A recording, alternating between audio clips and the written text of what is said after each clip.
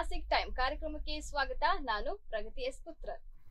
ಮೊನ್ನೆ ದ್ವಿತೀಯ ಪಿಯುಸಿ ಫಲಿತಾಂಶ ಹೊರಬೀಳ್ತಿದೆ. ಸಾಕಷ್ಟು ಜನರು ಟಾಪರ್ ಆಗಿ ತೇರ್ಗಡೆಯಾಗಿದ್ದಾರೆ. ಅದರಲ್ಲಿ ನಮ್ಮ ಉಡುಪಿ ಜಿಲ್ಲೆಯಲ್ಲಿ ವಿಜ್ಞಾನ ವಿಭಾಗದಲ್ಲಿ ತುಂಬಾ 4 ಜನರು ಟಾಪರ್ ಆಗಿದ್ದಾರೆ. ಅದರಲ್ಲಿ ಒಬ್ರು ಕುಂದಾಪುರದವರು ಕೂಡ ಹೌದು, ಹಾಗೆ ಉಡುಪಿ ಕಾಲೇಜ್ನವರು ಕೂಡ ಹೌದು. ಕುಂದಾಪುರದ ವೆಂಕಟರಮಣ ಕಾಲೇಜಿನಲ್ಲಿ ಒಬ್ರು ಸ್ಟೂಡೆಂಟ್ ಟಾಪರ್ ಆಗಿದ್ದಾರೆ. ಅದೇ ರೀತಿ ಉಡುಪಿಯ ಪೂರ್ಣ ಪ್ರಜ್ಞಾ ಕಾಲೇಜಿನಲ್ಲಿ ಕೂಡ ಟಾಪರ್ ಆಗಿ ಹೊರಹೊಮ್ಮಿದ್ದಾರೆ. ಸೊ ಜೆಸ್ವಿಟಾ ಡಯಾಸ್ ಅಂತ ಹೇಳಿ ಇವರು ಪೂರ್ಣ ಪ್ರಜ್ಞಾ ಕಾಲೇಜಿನಲ್ಲಿ ವಿಜ್ಞಾನ ವಿಭಾಗದಲ್ಲಿ ಓದ್ತಾ ಇದ್ರು. 595 ಅಂಕವನ್ನ ಪಡೆದು ರಾಜ್ಯಕ್ಕೆ ಸೆಕೆಂಡ್ ರ್ಯಾಂಕ್ ಅನ್ನ ಬಂದಿದ್ದಾರೆ, ಸೆಕೆಂಡ್ ರ್ಯಾಂಕ್ ಪಡೆದುಕೊಂಡಿದ್ದಾರೆ.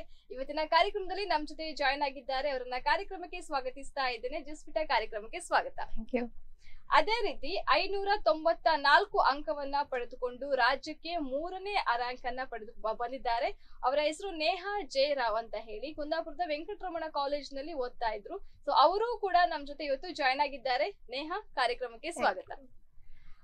ಮೊದಲನೇದಾಗಿ ಇಬ್ಬರಿಗೂ ಕೂಡ ಅಭಿನಂದನೆಗಳನ್ನ ತಿಳಿಸ್ತಾ ಇದ್ದೇನೆ ನಾನು. ಫಸ್ಟ್ ಜೆಸ್ವಿಟಾ, ನಿಮ್ಮ ಹತ್ರ ನಾನು ಮಾತಾಡ್ತೀನಿ. ಸೆಕೆಂಡ್ ರ್ಯಾಂಕ್ ಬಂದಿದ್ದೀರಾ. ಸೊ 595 ಅಂಕ, 5 ಅಂಕ ಕಡಿಮೆ ಆಯ್ತು. ಸೊ ಎಕ್ಸ್ಪೆಕ್ಟೇಷನ್ ಇದ್ದಿತ್ತ ಇಷ್ಟೇ ಅಂಕ ಬರ್ತಿತ್ತು ಅಥವಾ ಇದಕ್ಕಿಂತ ಜಾಸ್ತಿ ಬರ್ತಿತ್ತ ಅಂತ? ಇಲ್ಲ, ಖಂಡಿತ ಎಕ್ಸ್ಪೆಕ್ಟ್ ಮಾಡಿರ್ಲಿಲ್ಲ. ಒಂದು ಡಿಸೆಂಟ್ 98 ಹಾಗೆ ಬರ್ಬೋದು ಅಂತ ಎಕ್ಸ್ಪೆಕ್ಟ್ ಮಾಡಿದ್ದೆ.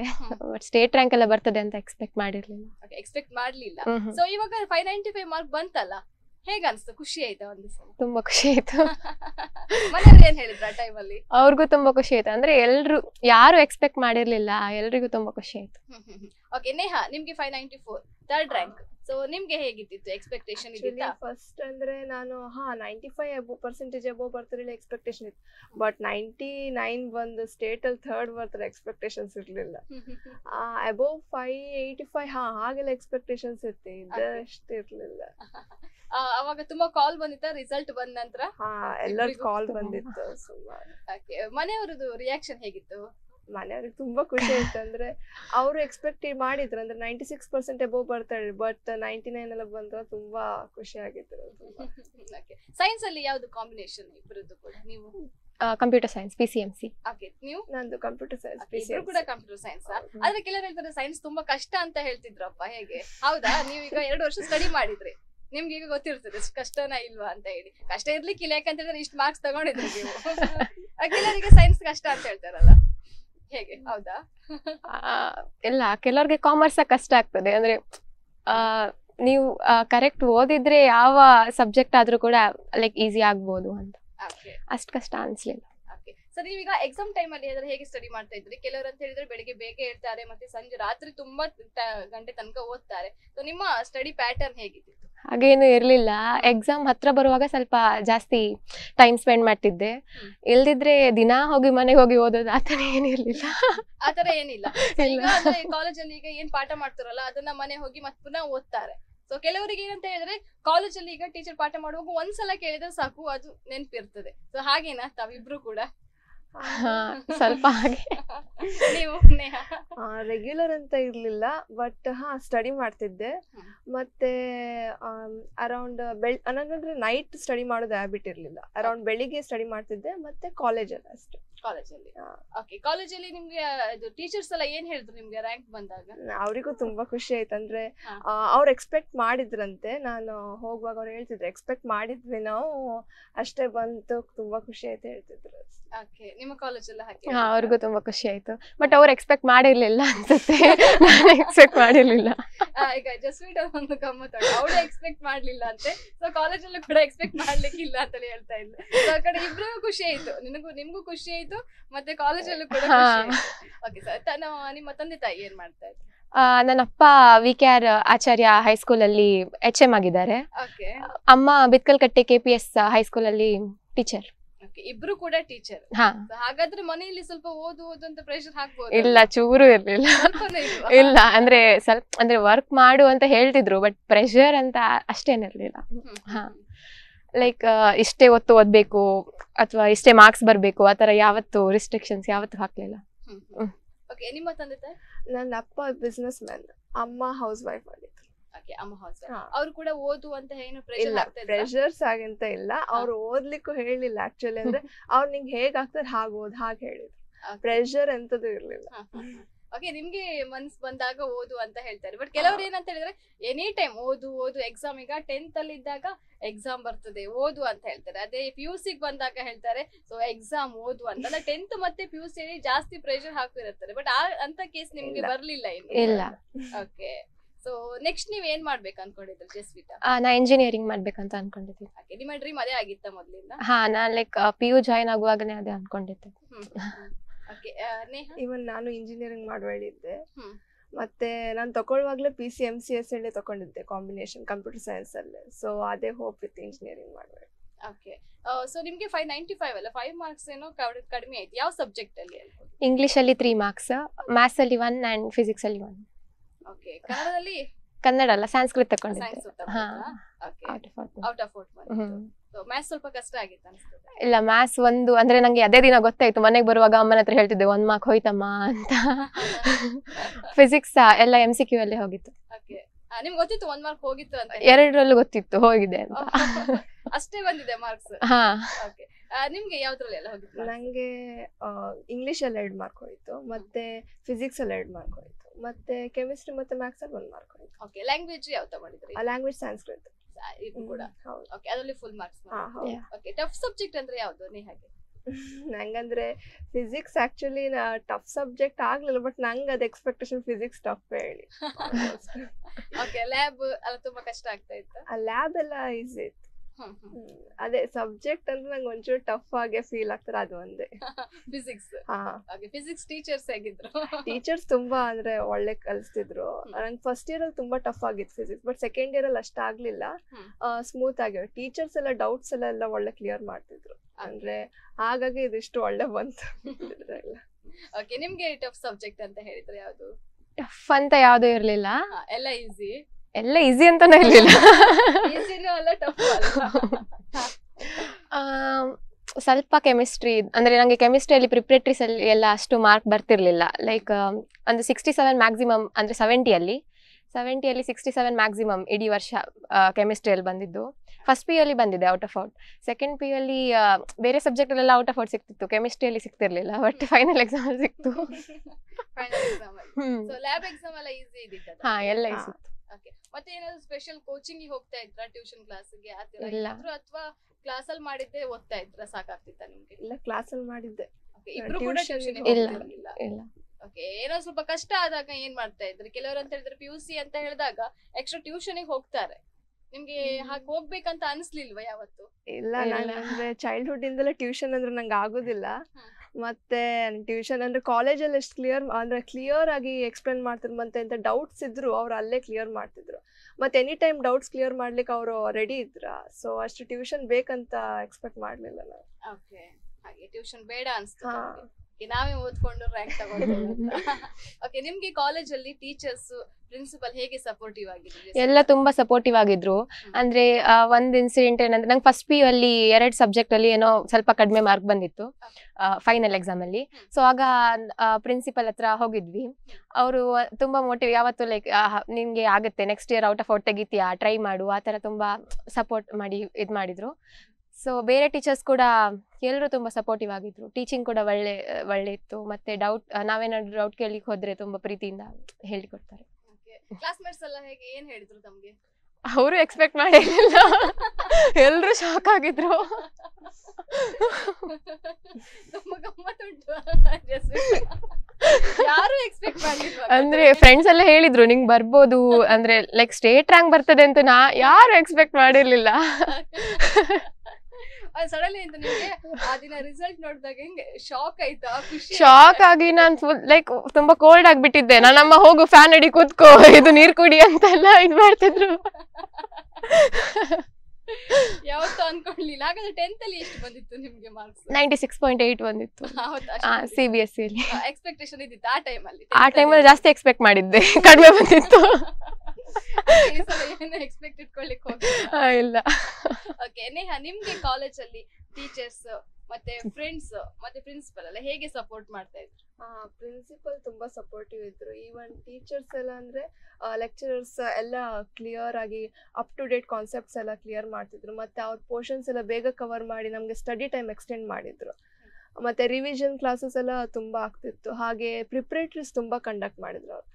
ಹಾಗೆ ಪ್ರಿಪರೇಟರೀಸ್ 3 ಪ್ರಿಪರೇಟರೀಸ್ ಸಬ್ಜೆಕ್ಟ್ಸ್ ಅಲ್ಲಿ PCMC ಓವರ್ ಆಲ್ ಸಬ್ಜೆಕ್ಟ್ಸ್ ಅಲ್ಲಿ ಮಾಡಿದ್, ಮತ್ತೆ ಒಂದು ಎಕ್ಸ್ಟ್ರಾ ಪ್ರಿಪರೇಟರಿ ಲ್ಯಾಂಗ್ವೇಜಸ್ ಮಾಡಿದ್. ಸೊ ಹಾಗೆ ತುಂಬಾ ಸಪೋರ್ಟಿವ್ ಇದ್ರು ಅವ್ರು. ಅಂದ್ರೆ ಪ್ರತಿಯೊಂದಕ್ಕೂ ಅವರು ಡೌಟ್ ಎಂತ ಪ್ರಾಬ್ಲಮ್ ಇದ್ರೆ ಅವರು ಕರೀತಿದ್ರು, ಇಲ್ಲ ಇದು ಹೀಗೆ ಮಾಡಬೇಕು, ಮತ್ತೆ ಎಂತ ಡೌಟ್ಸ್ ಇದ್ರೆಲ್ಲ ಅಲ್ಲೇ on time on location clear ಮಾಡ್ತಿದ್ರು. ಸೊ ಹಾಗೆ ಈಸಿ ಆಯ್ತು. ಈಸಿ ಆಯ್ತು. ಸೊ ಫ್ರೆಂಡ್ಸ್ ಎಲ್ಲ ಏನ್ ಹೇಳಿದ್ರು? ಸೊ ಇವ್ರು ಹೇಳ್ತಿದ್ರು ಇವ್ರ ಫ್ರೆಂಡ್ಸ್ ಕೂಡ ಎಕ್ಸ್ಪೆಕ್ಟೇಷನ್ ಇರ್ಲಿಲ್ಲ ಅಂತ. ಅಲ್ಲ, ಫ್ರೆಂಡ್ಸ್ ಅಂದ್ರೆ ಎಕ್ಸ್ಪೆಕ್ಟ್ ಮಾಡ್ಲಿಲ್ಲ, ರ್ಯಾಂಕ್ ಬರ್ತಾರೆ ಯಾರು ಎಕ್ಸ್ಪೆಕ್ಟ್ ಮಾಡಿರ್ಲಿಲ್ಲ. ಫ್ರೆಂಡ್ಸ್ ನಿಂಗ್ ಮಾರ್ಕ್ಸ್ ಬರ್ತಾರೆ ಹಾಗೆ ಹೇಳ್ತಿದ್ರು. ರ್ಯಾಂಕಿಗೆ ಬಂದ್ಮೇಲೆ ಅವರಿಗೂ ಶಾಕ್ ಆಯ್ತು, ಅಷ್ಟು ಬಂತ, ಒಳ್ಳೆ ಕಾಂಗ್ರಾಟ್ಸ್ ಹಾಗೆಲ್ಲ. ಬಟ್ ಯಾರು ಎಕ್ಸ್ಪೆಕ್ಟ್ ಮಾಡಿರ್ಲಿಲ್ಲ. ಓಕೆ, ನಿಮ್ಗೆ ಒಮ್ಮೆ ಆ ಲೀಸ್ಟ್ ನೋಡುವಾಗ, ಸೊ ಈಗ ಅಷ್ಟು ಜನ ರ್ಯಾಂಕ್ ಬಂದವರು ಇದ್ರಲ್ಲ, ಸೊ ಅದ್ರಲ್ಲಿ ನಿಮ್ಮ ಇಬ್ಬರ ಹೆಸರು ಕೂಡ ಇದ್ದಿತ್ತು. ಸೊ ಆ ಮೂಮೆಂಟ್ ಹೇಗಿತ್ತು? ಮತ್ತೆ ನೀವು ಒಂದು ಸ್ವಲ್ಪ ಜಾಸ್ತಿ ಏನಾದ್ರು ಮಾರ್ಕ್ಸ್ ಬಂದಿದ್ರೆ ಫಸ್ಟ್ ರ್ಯಾಂಕಿಗೆ ಬರ್ತಾ ಇದ್ರೆ ನೀವು, ಸೊ ಅವಾಗ ಏನ್ ಅನ್ಸ್ತು ನಿಮ್ಗೆ? ತುಂಬಾ ಖುಷಿ ಆಯ್ತು. ಲೈಕ್ ರಿಗ್ರೆಟ್ ಆಗ್ಲಿಲ್ಲ 1 ಮಾರ್ಕ್ ಜಾಸ್ತಿ ಬಂದ್ರೆ ಫಸ್ಟ್ ರ್ಯಾಂಕ್ ಬರ್ತಿತ್ತು ಅಂತ. ನಂಗೆ ಸೆಕೆಂಡ್ ರ್ಯಾಂಕ್ ಬಂದಿದ್ದೇ ದೊಡ್ಡ ವಿಷಯ ಆಗಿ ತುಂಬಾ ಖುಷಿ ಆಯ್ತು. ಹಾಗೆ ಖುಷಿ ಆಯ್ತು. ಸೊ ನಿಮ್ಗೂ ಕೂಡ ಹಾಗೆ ಆ ಲೀಸ್ಟ್ ಅನ್ನ ನೋಡುವಾಗ, ಸೊ ನಿಮ್ಮ ಹೆಸರು ಇತ್ತು, ನೇಹಾ ಅಂತ ಉಂಟು ಅದ್ರಲ್ಲಿ, ಸೊ ಇಷ್ಟು ಮಾರ್ಕ್ಸ್ ತಗೊಂಡಿದ್ದಾರೆ ಈ ಕಾಲೇಜ್ ಅಂತ ಉಂಟು. ಸೊ ಅವಾಗ ನಿಮ್ಗೆ ಹೇಗೆ ಅನ್ಸ್ತು? ಅದೇ ತುಂಬಾ ಖುಷಿ ಆಯ್ತು. ಅಂದ್ರೆ 2 ಮಾರ್ಕ್ಸ್ ಜಾಸ್ತಿ ಬಂದ್ರೆ ಹೌದು ಫಸ್ಟ್ ಬಂತಿತ್ತು, ಬಟ್ ಅದಕ್ಕೆ ರಿಗ್ರೆಟ್ ಮಾಡ್ಲಿಲ್ಲ. ಅಡ್ಡಿಲ್ಲ, ಎಷ್ಟು ಬಂದ್ರೆ ತುಂಬಾ ಖುಷಿ ಆಯ್ತು. ಹಾಗೆ ಅಕ್ಸೆಪ್ಟ್ ಮಾಡಿದೆ, ರಿಗ್ರೆಟ್ ಮಾಡ್ಲಿಲ್ಲ. ಓಕೆ, ಮತ್ತೆ ಈಗ ಕೆಲವರು ಹೇಳ್ತಾರಲ್ಲ, ಅಂದ್ರೆ ಈಗ ಸೈನ್ಸ್ ತಗೊಂಡ್ರೆ ಎನಿ ಟೈಮ್ ಓದ್ತಾ ಇರ್ಬೇಕು, ಬೇರೆ ಯಾವ್ದು ಆಕ್ಟಿವಿಟೀಸ್ಗೆ ಹೋಗ್ಬಾರ್ದು ಅಂತ ಕೆಲವ್ರು ಹೇಳ್ತಾರೆ. ಸೊ ಈಗ ಕೆಲವರೀಗ ಆರ್ಟ್ಸ್ ತಗೊಳ್ತಾರೆ, ಕಾಮರ್ಸ್ ತಗೊಳ್ತಾರೆ, ಅವ್ರು ಫ್ರೀ ಆಗಿ ಇರ್ತಾರೆ, ಏನಾದ್ರೂ ಗೇಮ್ಸ್ ಅಥವಾ ಏನಾದ್ರೂ ಫಂಕ್ಷನ್ ಹೋಗುದು, ಬೇರೆ ಎಲ್ಲ ಕಡೆ ತಿರ್ತಾ ಇರ್ತಾರೆ. ಬಟ್ ಸೈನ್ಸ್ ಸ್ಟೂಡೆಂಟ್ ಆಲ್ಮೋಸ್ಟ್ ಓದ್ತಾ ಇರೋದಂತೆ, ಹೌದಾ? ಸೊ ತಾವು ಕೂಡ ಹಾಗೆ ಮಾಡ್ತಾ ಇದ್ರ ಅಥವಾ ಬೇರೆ ಏನಾದ್ರೂ ಆಕ್ಟಿವಿಟೀಸ್ ಅಲ್ಲಿ ಪಾರ್ಟಿಸಿಪೇಟ್ ಮಾಡ್ತಾ ಇದ್ರ? ಫಸ್ಟ್ ಜಸ್ವಿತಾ ಹೇಳಿ. ಇಲ್ಲ, ಯಾವತ್ತೂ ಓದ್ತಾ ಇರ್ಲಿಲ್ಲ. ನಂಗೆ ನನ್ನ ಅಮ್ಮ ಲೈಕ್ ರಿಸಲ್ಟ್ ಬಂದ್ಮೇಲೆ, ನನ್ನ ತಮ್ಮ ರಿಸಲ್ಟ್ ಬಂದ್ಮೇಲೆ ಅವ್ನು ಹಿ ವಾಸ್ ಲೈಕ್, ನೀನ್ ಯಾವಾಗಷ್ಟು ಓದಿದ್ದಿ, ಸೆಕೆಂಡ್ ರ್ಯಾಂಕ್ ಹೇಗೆ ಬಂತು ಅಂತ ಹೇಳ್ಕೊಂಡು. ಸೊ ನನ್ನ ಫ್ರೆಂಡ್ ಕೂಡ ಫೋನ್ ಮಾಡಿ, ಅವಳಿಗೆ ಗೊತ್ತಾಯ್ತು ಸೆಕೆಂಡ್ ರ್ಯಾಂಕ್ ಬಂತು ಅಂತ, ಫೋನ್ ಮಾಡಿ ಕೇಳ್ತಿದ್, ನೀನ್ ಇಡೀ ವರ್ಷ ನನ್ ಜೊತೆ ಕ್ಲಾಸಲ್ಲಿ ಕೂತ್ಕೊಂಡಿದ್ದು, ಲೈಕ್ ನೀನ್ ಆತರ ಟಾಪರ್ ಅಂದ್ರೆ ಓದ್ತಾ ಇರೋದು ಬುಕ್ ತರ ಇರ್ಲಿಲ್ಲ, ನನ್ ಪಕ್ಕದಲ್ಲೇ ಕೂತ್ಕೊಂಡು ನೀನ್ ಸೆಕೆಂಡ್ ರ್ಯಾಂಕ್ ಬಂದೆ ಹೇಗೆ ಅಂತ ಕೇಳ್ತಿದ್ರು. ಸೊ ಅಂದ್ರೆ ನೀವು ಎಂಜಾಯ್ ಮಾಡ್ಕೊಂಡೆ ಇಡೀ ವರ್ಷ ಲೈಕ್ ಇಲ್ಲ, ಯಾವತ್ತು ಓದ್ತಾ ಇರೋದಂತ ಏನಿರ್ಲಿಲ್ಲ. ಕಾಂಪಿಟೇಟಿವ್ ಎಕ್ಸಾಮ್ಗೆ ಸ್ವಲ್ಪ ಜಾಸ್ತಿ ಫೋಕಸ್ ಮಾಡ್ತಿದ್ದೆ. ಬೋರ್ಡ್ ಎಕ್ಸಾಮ್ಗೆ ಲೈಕ್ ಎಕ್ಸಾಮ್ ಹತ್ರ ಬರುವಾಗ ಒಂದು 2 ವೀಕ್ಸಿಗೆ ಓದ್ಲಿಕ್ಕೆ ಸ್ಟಾರ್ಟ್ ಮಾಡ್ತಿದ್ದೆ ಅಷ್ಟೇ. ಮತ್ತೆ ತಮ್ಮ ಏನ್ ಮಾಡ್ತಿದ್ದಾರೆ? ನನ್ನ ತಮ್ಮ ಅವನು SSLC ಮುಗಿಸಿದ್ದಾನೆ, ರಿಸಲ್ಟ್ಸ್ಗೆ ವೇಟ್ ಮಾಡ್ತಿದ್ದಾನೆ. ಓಕೆ, ನೇಹಾ ನಿಮ್ಗೆ ಬೇರೆ ಏನ್ ಹಾಬೀಸ್ ಇದೆ? ಹಾಬೀಸ್ ಅಂದ್ರೆ ನಾನು ಪಾಸ್ಟ್ ಟೈಮಲ್ಲಿ ಪೇಂಟಿಂಗ್ಸ್ ಮಾಡ್ತೆ, ಡ್ರಾಯಿಂಗ್ಸ್ ಎಲ್ಲ ಇಂಟ್ರೆಸ್ಟ್ ಉಂಟು ತುಂಬಾ. ಮತ್ತೆ ಜಸ್ಟ್ ಲೈಕ್ ರೈಟಿಂಗ್ಸ್ ಅಲ್ಲಿ ಕ್ಯಾಲಿಗ್ರಫಿ ರೈಟಿಂಗ್ಸ್ ಎಲ್ಲ ಟ್ರೈ ಮಾಡ್ತಾ ಇರ್ತೆ. ಮತ್ತೆ ಆಂಕರಿಂಗ್ ಅಂದ್ರೆ ತುಂಬಾ ಇಷ್ಟ. ಆಂಕರಿಂಗ್ ಅಂದ್ರೆ ತುಂಬಾ ಇಷ್ಟ. ಅಂದ್ರೆ ಕಾಲೇಜಸ್ ಅಲ್ಲೆಲ್ಲ ಪ್ರೋಗ್ರಾಮ್ಸ್ ಅಲ್ಲೆಲ್ಲ ಪಾರ್ಟಿಸಿಪೇಟ್ ಮಾಡ್ತೀವಿ, ಇವನ್ ಸ್ಕೂಲ್ಸ್ ಅಲ್ಲೂ ಪಾರ್ಟಿಸಿಪೇಟ್ ಮಾಡ್ತಿದ್ದೆ. ಓಕೆ, ಹಾಗೆ ಆಂಕರಿಂಗ್ ಅಂದ್ರೆ ತುಂಬಾ ಇಷ್ಟ. ಓಕೆ, ನೆಕ್ಸ್ಟ್ ಏನಾದ್ರೂ ಈ ಫೀಲ್ಡ್ ಗೆ ಬರೋ ಚಾನ್ಸಸ್ ಉಂಟಾ? ಏನೋ ಪಾರ್ಟ್ ಟೈಮ್ ಆಗಿ ಹಾಗೆ ತಗೊಳ್ಳೋ ಅಂತ? ಅದು ನೋಡ್ಬೇಕು, ಈಗ ಎಂತ ಇದಿಲ್ಲ, ಬಟ್ ಡಿಸೈಡ್ ಮಾಡ್ಲಿಲ್ಲ, ನೋಡ್ಬೇಕು. ಓಕೆ, ಜಸ್ವಿತಾ ನಿಮ್ಗೆ ಏನು ಹಾಬೀಸ್ ಉಂಟು? ನಾ ಸಿಂಗಿಂಗ್ ಮಾಡ್ತೇನೆ, ಲೈಕ್ ಫ್ರೀ ಟೈಮ್ ಅಲ್ಲಿ. ಕ್ಲಾಸಿಗೆಲ್ಲ ಹೋಗ್ಲಿಲ್ಲ, ಹೀಗೆ ಮಾಡ್ತೇನೆ. ಮತ್ತೆ ಡ್ರಾಯಿಂಗ್ ಮಾಡ್ತೇನೆ, ಆರ್ಟಿಕಲ್ಸ್ ಪೋಯಮ್ಸ್ ಎಲ್ಲ ಬರೀತಿದ್ದೆ. ಕುಕಿಂಗ್ ಮಾಡ್ತೇನೆ, ಗಾರ್ಡನಿಂಗ್ ಮಾಡ್ತೇನೆ. ತುಂಬಾ ಟೈಮ್ ಪಾಸ್ ಆಗ್ತದೆ ಹಾಗಾದ್ರೆ. ಓಕೆ, ಸೊ ನೀವೀಗ ಅಂದ್ರೆ ಈಗ ಎಕ್ಸಾಮ್ಗೆ ಅಂದ್ರೆ ಎಕ್ಸಾಮ್ ಸ್ಟಾರ್ಟ್ ಆಗೋಕ್ಕಿಂತ ಮುಂಚೆ ಅಂದ್ರೆ ಎಷ್ಟು ಟೈಮ್ ಬೇಗ ಅಂದ್ರೆ ಓದ್ತಾ ಇದ್ರಿ? ಅಂದ್ರೆ ಸೊ ಎಕ್ಸಾಮ್ ಈಗ ಅಂತ ಹೇಳಿದ್ರೆ ಈಗ ಇನ್ನೂ 1 ವೀಕ್ ಇದೆ ಅಂತ ಹೇಳಿದ್ರೆ, ಸೊ ನೀವು ಯಾವಾಗ ಸ್ಟಾರ್ಟ್ ಮಾಡಿದ್ರಿ ಓದ್ಲಿಕ್ಕೆ? ರಜೆಯಲ್ಲಿ ಸ್ಟಾರ್ಟ್ ಮಾಡಿದ್ರಾ ಅಥವಾ ಹೇಗೆ? ನಿಮ್ಗೆ ಪ್ರಿಪರೇಟರಿ ಕೂಡ ಆಗ್ತಾ ಇತ್ತಲ್ಲ ಆ ಟೈಮ್ ಅಲ್ಲಿ, ಸೊ ಹೇಗೆ ಇದ್ದಿತ್ತು ನಿಮ್ಮ ಸ್ಟಡಿ? ನಾನಂದ್ರೆ ಲೈಕ್ ಕೆಲವರು ಇರ್ತಾರೆ ಇಡೀ ವರ್ಷ ಸೇಮ್ ಕಾನ್ಸಂಟ್ರೇಷನ್ ಕೊಟ್ಟು ದಿನ ಬಂದು ಓದ್ತಾರೆ, ಅವ್ರಿಗೆ ಎಕ್ಸಾಮ್ ಟೈಮ್ಗೆ ಈಸಿ ಆಗ್ತದೆ. ನಾನು ಲೈಕ್ ಇಡೀ ವರ್ಷ ಕಾಂಪಿಟೇಟಿವ್ ಎಕ್ಸಾಮ್ಗೆ, ಲೈಕ್ ಇಡೀ ವರ್ಷ ಅಂತ ಹೇಳಲ್ಲ, ಬಟ್ ನಾರ್ಮಲಿ ಕಾಂಪಿಟೇಟಿವ್ ಎಕ್ಸಾಮ್ಗೆ ಇದ್ ಮಾಡ್ತಿದ್ದೆ. ಇದು ಬೋರ್ಡ್ ಎಕ್ಸಾಮ್ಗೋಸ್ಕರ ದಿನ ಹೋಗಿ ಓದೋದು ಆತನೇ ಇರಲಿಲ್ಲ. ಎಕ್ಸಾಮ್ ಬರುವಾಗ ಎದ್ದು ಬಿದ್ದು ಓದೋದು, ಲೈಕ್ 1-2 ವಾರ ಇಡೀ ದಿನ ಓದೋದು, ಮನೆಯಿಂದ ಹೊರಗೆ ಬರೋದಿಲ್ಲ. ಎಕ್ಸಾಮ್ ಹತ್ರ ಬರುವಾಗ ತುಂಬಾ ಓದ್ತಿದ್ದೆ, ಇಲ್ಲ ಅಂದ್ರೆ ಫುಲ್ ಸುತ್ತಾಡ್ತಾ ಇದ್ದೆ ಆರಾಮ್ಸೆ ಬಿಂದಾಸ್ ಆಗಿ. ನೇಹನು ಕೂಡ ಹಾಗೇನಾ? ಸೇಮ್. ಎಕ್ಸಾಮ್ ಹತ್ರ ಬರುವಾಗ ಓದ್ತಿದ್ದೆ ಜಾಸ್ತಿ, ಬಟ್ ಎಕ್ಸಾಮ್ ಇಲ್ವಾಗ ಅಂದ್ರೆ ಅರೌಂಡ್ 1 hour ಮ್ಯಾಕ್ಸಿಮಮ್, ಅದಕ್ಕಿಂತ ಜಾಸ್ತಿ ಓದ್ತಿರ್ಲಿಲ್ಲ. ಓಕೆ, ಜಸ್ವಿತಾ ನಾನು ನಿಮ್ ಜೊತೆ ಮಾತಾಡ್ತಾ ಇದ್ವಿ. ಸೊ ನೀವ್ ಹೇಳ್ತಿದ್ರೆ ನನಗೆ ಎಕ್ಸ್ಪೆಕ್ಟೇಷನ್ ಇರ್ಲಿಲ್ಲ, ಫ್ರೆಂಡ್ಸಿಗೂ ಇರ್ಲಿಲ್ಲ, ಕಾಲೇಜಲ್ಲೂ ಕೂಡ ಅಂದ್ರೆ ಟೀಚರ್ಸ್ ಎಲ್ಲ ಹೇಳಿದ್ದಾರೆ ಅಂತ ಹೇಳಿದ್ವಿ. ಸೊ ನಿಮ್ಮ ಕಾಲೇಜಿಂದ ಪ್ರಿನ್ಸಿಪಲ್ ನಮ್ ಜೊತೆ ಇದ್ದಾರೆ ಈಗ ಲೈನ್ ಅಲ್ಲಿ, ಸೊ ಅವರ ಜೊತೆ ಮಾತಾಡೋಣ. ಹಲೋ ಹಲೋ ಹಲೋ ನಮಸ್ತೆ ಮೇಡಮ್. ನಮಸ್ತೆ. ಓಕೆ, ಇವತ್ತು ನಮ್ಮ ಕಾರ್ಯಕ್ರಮದಲ್ಲಿ ಜಸ್ವಿತಾ ಅವರಿದ್ದಾರೆ. ಓಕೆ, ಅವರು ಮತ್ತೆ ನೇಹಾನು ಕೂಡ ಇದ್ದಾರೆ. ಸೊ ಇಬ್ರು ಕೂಡ PU ಟಾಪರ್ ಆಗಿದ್ದಾರೆ. ಅವ್ರ ಜೊತೆ ನಾವು ಮಾತಾಡ್ತಾ ಇದ್ವಿ. ಓಕೆ ಮೇಡಮ್, ನಿಮ್ಮ ಸ್ಟೂಡೆಂಟ್ ಜಸ್ವಿತಾ ಬಗ್ಗೆ ನೀವ್ ಏನ್ ಹೇಳಲಿಕ್ಕೆ ಇಷ್ಟಪಡ್ತೀರಾ ಈ ಮೂಮೆಂಟ್ ಅಲ್ಲಿ? ಕಾಲೇಜಿನ ಪರವಾಗಿ ಅವರ ಮನೆಯವರಿಗೆ ಹಾಗೂ ಜಸ್ವಿತಾ ಡಯಸ್ಗೆ ನಾವು ನಮ್ಮ ಕಾಲೇಜಿನ ಮ್ಯಾನೇಜ್ಮೆಂಟ್ ಹಾಗೂ ನಮ್ಮ ಪ್ರಿನ್ಸಿಪಾಲ್ ಹಾಗೂ ಎಲ್ಲ ಅಧ್ಯಾಪಕ ವೃಂದದ ಪರವಾಗಿ ಅವಳಿಗೆ ಮತ್ತೊಮ್ಮೆ ಅಭಿನಂದನೆಗಳನ್ನು ಸಲ್ಲಿಸಲಿಕ್ಕೆ ಇಷ್ಟಪಡ್ತಾ ಇದ್ದೇನೆ ನಾನು. ಓಕೆ, ಅವರ ಮನೆಯವರು ಹಾಗೂ ಎಲ್ಲಾ ಟೀಚರ್ಸ್ ಅವರ ಹಿಂದಿನ ಸಾಧನೆಯಲ್ಲಿ ಇದ್ದಾರೆ ಹಾಗೂ ಅವಳು ನಮ್ಮ ಕಾಲೇಜಿಗೆ ಒಳ್ಳೆಯ ಕೀರ್ತಿಯನ್ನು ತಂದಿದ್ದಾಳೆ. ಮತ್ತೆ ಅವಳದು ಮುಂದಿನ ಭವಿಷ್ಯ ಒಳ್ಳೆಯ ಸುಗಮವಾಗಿ ಹಾಗೂ ಅವಳು ಏನು ಎಣಿಸಿಕೊಂಡಿದ್ದಾಳೆ CET ಯಲ್ಲಿ ರ್ಯಾಂಕ್ ಒಳ್ಳೆ ತರಬೇಕು ಹೇಳ್ಕೊಂಡು ಅವಳು ಬಹಳ ಕಷ್ಟ ಪಡ್ತಾ ಇದ್ದಾಳೆ. ಸೊ ಅವಳಿಗೆ ಅದು ಸಹ ಸ್ವಲ್ಪ ಒಳ್ಳೆಯ ರ್ಯಾಂಕ್ ತಂದುಕೊಂಡು ಅವಳು ಎಣಿಸಿದ ಕಾಲೇಜ್ ಸಿಗ್ಲಿ ಹೇಳಿ ನಮ್ಮೆಲ್ಲರ ಶುಭ ಹಾರೈಕೆಗಳು. ಅವಳು ನಮ್ಮ ಕಾಲೇಜಿನಲ್ಲಿ ಒಳ್ಳೆಯ ಟಾಪರ್ ಹುಡುಗಿ, ಮತ್ತೆ ಒಳ್ಳೆಯ ನಮ್ಗೆ ಏನು ನಾವು ಏನ್ ಕೆಲಸ ಹೇಳಿದ್ರು ಎಲ್ಲ ಮಾಡಿಕೊಂಡು ಹೋಗುವಂತವಳು, ಕರೆಕ್ಟ್ ಸ್ಟೂಡಿಯಸ್ ಆಗಿಕೊಂಡು ಒಂದು ಲೆಕ್ಚರರ್ಸ್ಗೆ ಒಳ್ಳೆಯ ವಿನಮ್ರತೆಯಿಂದ ಇದ್ದುಕೊಂಡೆಲ್ಲ ಇದ್ದವಳು. ಹಾಗಾಗಿ ಅವಳ ಮುಂದಿನ ಭವಿಷ್ಯ ಒಳ್ಳೆದಾಗ್ಲಿ ಹೇಳಿಕೊಂಡು ನಾವು ದೇವರಲ್ಲಿ ಪ್ರಾರ್ಥಿಸ್ತೇವೆ ಹಾಗೂ ಅವಳಿಗೆ ಮತ್ತೊಮ್ಮೆ ಅಭಿನಂದನೆಗಳನ್ನು ಸಲ್ಲಿಸ್ತಾ ಇದ್ದೇವೆ. ಓಕೆ ಮೇಡಮ್, ಅವ್ರು ಮತ್ತೆ ಮಾತಾಡುವಾಗ ಹೇಳ್ತಿದ್ರು ನನಗೆ ಇಷ್ಟು ಮಾರ್ಕ್ಸ್ ಬರ್ತದೆ ಅಂತ ನನ್ ಕನಸಲ್ಲೂ ಕೂಡ ಎಣಿಸಿರ್ಲಿಲ್ಲ, ಎಕ್ಸ್ಪೆಕ್ಟೇಷನ್ ಇರ್ಲಿಲ್ಲ ಅಂತ ಹೇಳ್ತಾ ಇದ್ರು. ಹೌದು ಹೌದು, ಯಾಕಂದ್ರೆ ನಾವು ಫಸ್ಟ್ PUC ಯಲ್ಲಿ ಮಕ್ಕಳಿಗೆ ನಮ್ಮದು ತುಂಬಾ ಏನು ಮಾರ್ಕ್ ಕೊಟ್ರೆ ಮಕ್ಕಳು ಓದುವ ಸಾಮರ್ಥ್ಯ ಮತ್ತು ಓದುವ ಕ್ವಾಂಟಿಟಿ ಸ್ವಲ್ಪ ಕಡಿಮೆ ಆಗಬಹುದು ಹೇಳ್ಕೊಂಡು ನಾವು ಮಾರ್ಕ್ ಕೊಡ್ತೇವೆ. ಹಾಗಂತೇಳಿ ತುಂಬಾ ಲಿಬರಲ್ ವ್ಯಾಲ್ಯೂಯೇಷನ್ ಮಾಡಿರುವುದಿಲ್ಲ. ಹಾಗಾಗಿ ಮಕ್ಕಳು ಏನ್ ಎಣಿಸ್ಕೊಳ್ತಾರೆ ನಮ್ಮದು ಸಾಮರ್ಥ್ಯವೇ ಇಷ್ಟು ಹೇಳಿ. ಆದ್ರೂ ನಾವು ಅವರಿಗೆ ಹೇಳ್ತಾ ಇರ್ತೇವೆ, ಎನ್ಕರೇಜ್ ಎಲ್ಲಾ ಟೀಚರ್ಸ್ ಹೇಳ್ತಾ ಇರ್ತಾರೆ, ನೋಡು ನಿನ್ನಿಂದ ಸಾಧ್ಯ ಉಂಟು, ಒಳ್ಳೆ ಮಾರ್ಕ್ಸ್ ತೆಗಿಲಿಕ್ಕೆ ಹೇಳಿ ಪ್ರತಿಯೊಂದು ಸಾಧಾರಣ ಒಂದು ಟಾಪರ್ಸ್ ಬ್ಯಾಚ್ ಹೇಳಿಕೊಂಡು ಸಹ ನಾವು ಮಾಡ್ತೇವೆ.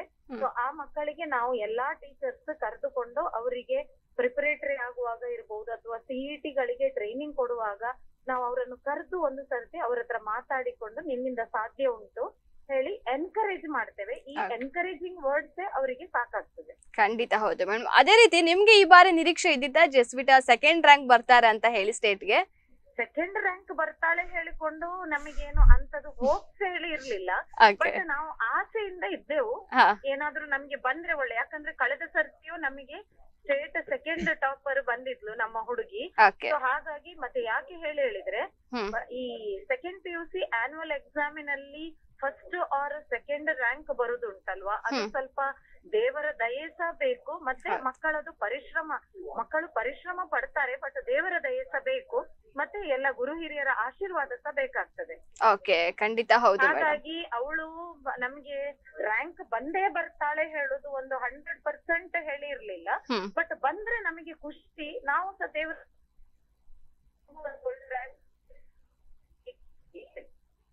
Okay madam, okay, thank you so much madam. ಜಸ್ವಿತಾ ಏನಾದ್ರು ಹೇಳಲಿಕ್ಕೆ ಇಷ್ಟಪಡ್ತೀರಾ ಮೇಡಮ್ಗೆ? ಥ್ಯಾಂಕ್ ಯು ಮೇಡಮ್ ಮಾತಾಡಿದ್ದಕ್ಕೆ ನಮ್ಮ ಜೊತೆ. ಓಕೆ, ನಿಮ್ಮ ಪ್ರಿನ್ಸಿಪಲ್, ನಿಮ್ಮ ಕಾಲೇಜಿನ ಪ್ರಿನ್ಸಿಪಲ್ ನಮ್ಮ ಜೊತೆ ಮಾತಾಡಿದ್ರು. ಸೊ ನಿಮ್ಗೆ ಈಗ ಹೇಗೆ ಅನಿಸ್ತು ಹೇಳಿ? ಈಗ ಅವ್ರು ಹೇಳಿದಂತ ಎಲ್ಲಾ ಮಾತುಗಳನ್ನ ಕೇಳಿ. ಹೌದು, ಅವರು ಲೈಕ್ ಈಗ ಟಾಪರ್ಸ್ ಬ್ಯಾಚ್ ಅಂತ ಸಪರೇಟ್ ಅಂದ್ರೆ ಕರೆದು ನಮ್ಗೆ ಹೇಳ್ತಿದ್ರು.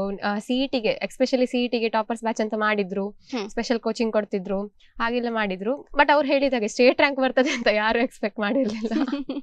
ಬಟ್ ಎನ್ಕರೇಜ್ ತುಂಬಾ ಮಾಡಿದ್ದಾರೆ, ಅವರು ಮಾಡಿದ್ದಾರೆ, ಮತ್ತೆ ನಮ್ಮ ಬೇರೆ ಲೆಕ್ಚರರ್ಸ್ ಎಲ್ಲರೂ ಕೂಡ ತುಂಬಾ ಎನ್ಕರೇಜ್ ಮಾಡಿದ್ದಾರೆ. ಓಕೆ, ಈಗ ನೇಹಾ, ಕೆಲವರಿಗೆ ಎಕ್ಸಾಮ್ ಅಂತ ಹೇಳಿದ್ರೆ ತುಂಬಾ ಟೆನ್ಷನ್ ಮಾಡ್ಕೊಳ್ತಾರೆ. ಸೊ ನೀವು ಕೂಡ ನೋಡಿರ್ಬಹುದು, ನಿಮ್ಮ ಫ್ರೆಂಡ್ಸ್ ಆಗಿರ್ಬೋದು, ನಿಮ್ಮ ಕ್ಲಾಸ್ ಅಲ್ಲಿ ಇದ್ದವರು. ಸೊ ನೀವು ಅವ್ರಿಗೆ ಏನ್ ಹೇಳಲಿಕ್ಕೆ ಇಷ್ಟಪಡ್ತೀರಾ? ಕೆಲವರು ಅಂತ ಹೇಳಿದ್ರೆ ಎಕ್ಸಾಮ್ ಈಗ ಬೆಳಿಗ್ಗೆ 10 ಗಂಟೆಗೆ ಅಂತ ಹೇಳಿದ್ರೆ 9 ಗಂಟೆಗೆ ಈಗ ಎದ್ದು ಬಿದ್ದು ಓದ್ಲಿಕ್ಕೆ ಸ್ಟಾರ್ಟ್ ಮಾಡ್ತಾರೆ, ಅಷ್ಟನ್ನು ಕವರ್ ಮಾಡ್ಬೇಕು ಅಂತ. ಸೊ ನೀವು ಅವರಿಗೆ ಏನ್ ಹೇಳಲಿಕ್ಕೆ ಇಷ್ಟಪಡ್ತೀರಾ? ಮತ್ತೆ ಎಕ್ಸಾಮಿಗೆ ಹೋಗುವ ಮುಂಚೆ ನೀವ್ ಹೇಗೆ ರೆಡಿ ಆಗ್ತಾ ಇದ್ರೆ ಒಂದು ಟಿಪ್ಸ್ ಕೊಡ್ಬೋದಾ? ಎಕ್ಸಾಮ್ 1 ಗಂಟೆ ಮುಂದೆ ಹೋದ್ರು ಅದು ಯೂಸ್ ಇಲ್ಲ. ಆಕ್ಚುಲಿ ಓದಿದ್ರೆ ಹಿಂದಿನ ದಿನ ಓದಿದ್ರು ತುಂಬಾ ಡಿಫಿಕಲ್ಟ್ ಅಂದ್ರೆ ಮೆಮೊರಿ ಇಡ್ಲಿಕ್ಕೆ. ಬಟ್ ಟಿಪ್ಸ್ ಅಂದ್ರೆ ಎಂತ ಇಲ್ಲ. ಬಟ್ ಅಂದ್ರೆ ಈಗ ನಿಮ್ಗೆ ಸ್ಟಡಿ ಹಾಲಿಡೇಸ್ ಎಲ್ಲ ಸಿಗ್ತದಲ್ಲ, ಅದರಲ್ಲೇ ಆದಷ್ಟು ಪೋರ್ಷನ್ ಕವರ್ ಮಾಡಿದ್ರೆ ನಿಮ್ಗೆ ಸ್ವಲ್ಪ ಹೆಲ್ಪ್ ಆಗ್ತದೆ. ಬಿಟ್ರೆ ಆ ಮೂಮೆಂಟ್ ಅಲ್ಲಿ ಒಂದಿನ ಎಕ್ಸಾಮ್ ಬಿಫೋರ್ ಡೇ ಹಾಗೆಲ್ಲ ಓದಿದ್ರೆ ಅಷ್ಟು ಅಂದ್ರೆ ಅದು ರಿವಿಷನಿಗೆ ಬೆಟರ್ ಇತ್ತು. ಬಟ್ ರಿಕವರ್ ಕಾಲಪ್ ಮಾಡ್ಲಿಕ್ಕೆಲ್ಲ ಅದೆಷ್ಟು ಸಿಗುದಿಲ್ಲ ಇತ್ತು. ಓಕೆ. ಸೊ ಹೇಳುದಂದ್ರೆ ಅದೇ ಮೊದ್ಲಿಂದ ಓದಿದ್ರೆ ಸ್ವಲ್ಪ ಹೆಲ್ಪ್ ಆಗ್ತದೆ. ಆ ದಿನ ಹಿಂದಿನ ದಿನ ಓದಿದ್ರೆ ಅಷ್ಟು ಯೂಸ್ ಇಲ್ಲ. ಓಕೆ. ಮತ್ತೆ ರಿವೈಸ್ ಮಾಡ್ಬೋದು, ಬಟ್ ಓದೋದಷ್ಟು ಯೂಸ್ ಇಲ್ಲ. ಓಕೆ. ಕೆಲವ್ರು ಹಾಗೆ ಅಂದ್ರೆ ರಜೆ ಇದ್ದಾಗ ಸುಮ್ನೆ ಇರ್ತಾರೆ, ಜಾಸ್ತಿ ಟೈಮ್ ಉಂಟಲ್ಲ ಅಂತ ಹೇಳ್ತಾರೆ. ಸೊ ಹಾಗೆ ಮಾಡ್ತಾ ಇದ್ರ ನೀವು ಕೂಡ? ಇವ್ರು ನಗಾಡ್ತಾ ಇದ್ರು. ಸೊ ಎಕ್ಸಾಮಿಗೆ ಈಗ ರಜೆ ಕೊಡ್ತಾರಲ್ಲ, ಫಸ್ಟ್ ಒಂದು ಸ್ವಲ್ಪ ದಿನ ಮತ್ತೆ ಓದಿದ್ರೆ ಆಯ್ತು ಅಂದ್ಕೊಳ್ತಾರೆ. ಸೊ ಎಕ್ಸಾಮ್ ಹತ್ರ ಬರುವಾಗ ಇನ್ನೂ ಓದಿ ಆಗ್ಲಿಲ್ಲ ಇದೆಲ್ಲ ನಾವು ಮಾಡ್ಕೊಂಡು ಬಂದಿರೋದು, ನಾವು ಕೂಡ ಕಾಲೇಜ್ ಡೇಸ್ ಅಲ್ಲಿ. ಸೊ ಜಸ್ಟ್ ಬಿಟ್ಟು ನಗಾಡ್ತಿದ್ದಾರೆ. ಸೊ ಹೇಳ್ಬೇಕು, ಹಾಗೆ ಮಾಡ್ತಾ ಇದ್ರ? ಹಾಗೆ ಮಾಡ್ಲಿಕ್ಕಿಲ್ಲ. ನಾನ್ ಹಾಗೆ ಮಾಡ್ತಿದ್ದೆ. ಜನರಲ್ ಆಗಿ ಯಾರಿಗೂ ಏನ್ ಹೇಳಲ್ಲ, ಬಿಕಾಸ್ ಎಲ್ರಿಗೂ ಅವ್ರದ್ದೇ ಮೆಥಡ್ ಇರ್ತದೆ ಓದ್ಲಿಕ್ಕೆ. ಕೆಲವರು ಅಂದ್ರೆ ಇಡೀ ವರ್ಷ ಒಂದೇ ತರ ಕಾನ್ಸಂಟ್ರೇಟ್ ಮಾಡಿ ಓದ್ತಾರೆ. ಇನ್ ಕೆಲವರು ಎಕ್ಸಾಮ್ ಹತ್ರ ಬರ್ತಿದೆ ಅನ್ನುವಾಗ ಓದ್ಕೊಂಡ್ ಮಾರ್ಕ್ಸ್ ತೆಗಿಯೋರು ಇರ್ತಾರೆ. ಸೊ ನಾ ಜನರಲ್ ಆಗಿ ಏನು ಟಿಪ್ಸ್ ಕೊಡಲ್ಲ. ಬಟ್ ನಿನ್ ಲಾಸ್ಟ್ ಮೂಮೆಂಟ್ ಲೈಕ್ 1 ಗಂಟೆ ಇರುವಾಗ ಎಲ್ಲ ಲೈಕ್ ಬ್ಲಾಬರ್ ಮಾಡ್ತಾ ಹೋದ್ರೆ ಅದು ಜಾಸ್ತಿ ಯೂಸ್ ಆಗ್ಲಿಕ್ಕಿಲ್ಲ ಅಂತ. ಓಕೆ.